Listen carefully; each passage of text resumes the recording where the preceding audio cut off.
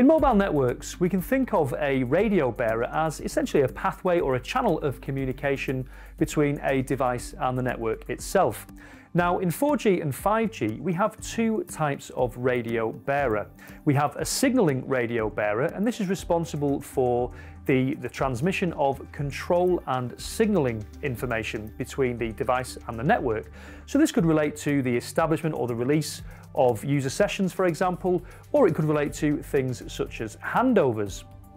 Now, a DRB, or a data radio bearer, is responsible for the transmission of any user plane related data. So this is data generated within an application by the end user, for example. So this could be things such as video streaming and web browsing.